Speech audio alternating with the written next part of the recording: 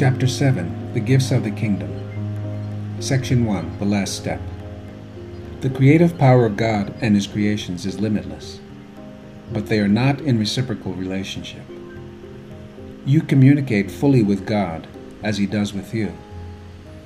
This is an ongoing process in which you share, and because you share it, you are inspired to create like God.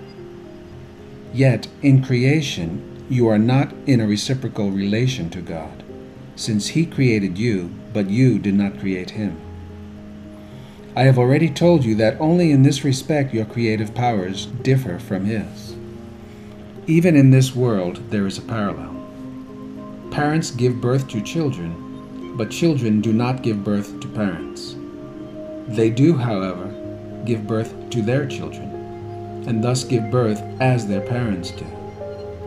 If you created God and He created you, the kingdom could not increase through its own creative thought. Creation would therefore be limited, and you would not be co-creator with God. As God's creative thought proceeds from Him to you, so must your creative thought proceed from you to your creations. Only in this way can all creative power extend outward. God's accomplishments are not yours, but yours are like His. He created the sonship, and you increase it. You have the power to add to the kingdom, though not to add to the creator of the kingdom. You claim this power when you become vigilant only for God and His kingdom. By accepting this power as yours, you have learned to remember what you are. Your creations belong in you, as you belong in God. You are part of God, and your sons are part of His sons. To create is to love. Love extends outward simply because it cannot be contained. Being limitless, it does not stop. It creates forever, but not in time. God's creations have always been because He has always been. Your creations have always been because you can create only as God creates.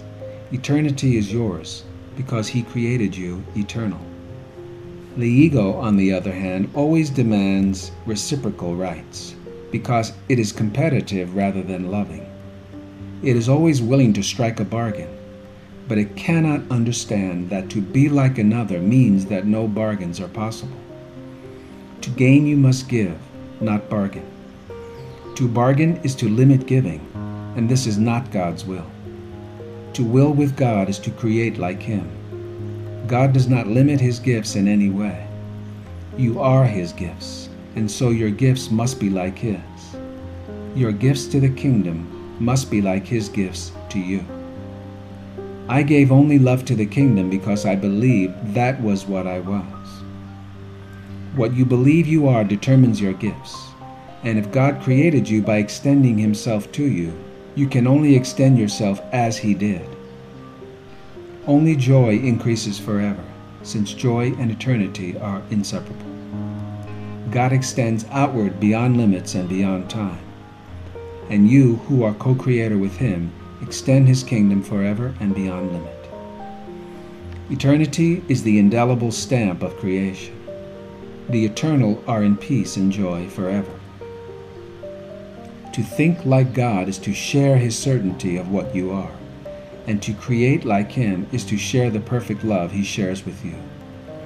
To this the Holy Spirit leads you, that your joy may be complete because the kingdom of God is whole. I have said that the last step in the reawakening of knowledge is taken by God. This is true, but it is hard to explain in words because words are symbols, and nothing that is true need be explained. However, the Holy Spirit has the task of translating the useless into the useful, the meaningless into the meaningful, and the temporary into the timeless. He can therefore tell you something about this last step. God does not take steps because His accomplishments are not gradual. He does not teach because His creations are changeless. He does nothing last because He created first and for always. It must be understood that the word first as applied to Him is not a time concept. He is first in the sense that He is the first in the Holy Trinity itself. He is the prime creator because he created his co-creators. Because he did, time applies neither to him nor to what he created. The last step that God will take was therefore true in the beginning, is true now, and will be true forever. What is timeless is always there because its being is eternally changeless. It does not change by increase because it was forever created to increase. If you perceive it as not increasing, you do not know what it is. You also do not know who created it.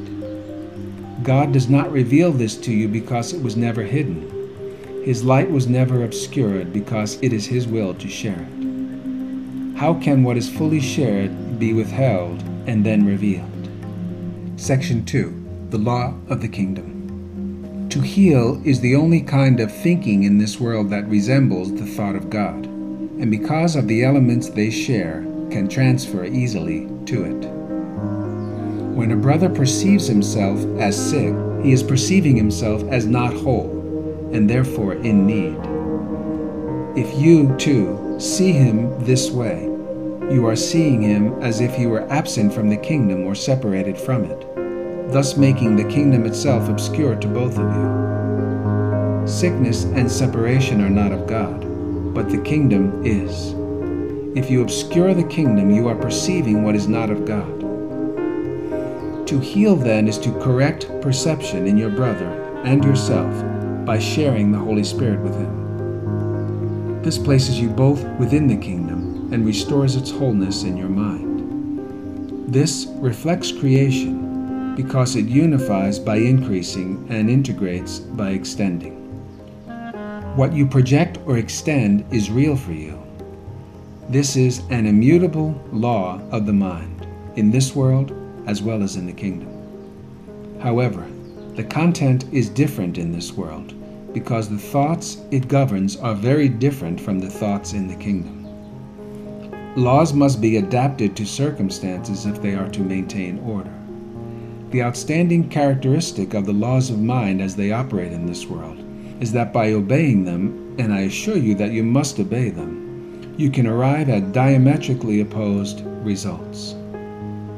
This is because the laws have been adapted to the circumstances of this world, in which diametrically opposed outcomes seem possible, because you can respond to two conflicting voices. Outside the kingdom, the law that prevails inside is adapted to what you project, you believe. This is its teaching form, because outside the kingdom, learning is essential.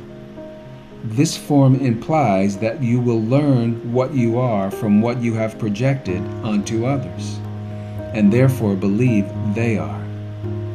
In the kingdom, there is no teaching or learning, because there is no belief. There is only certainty.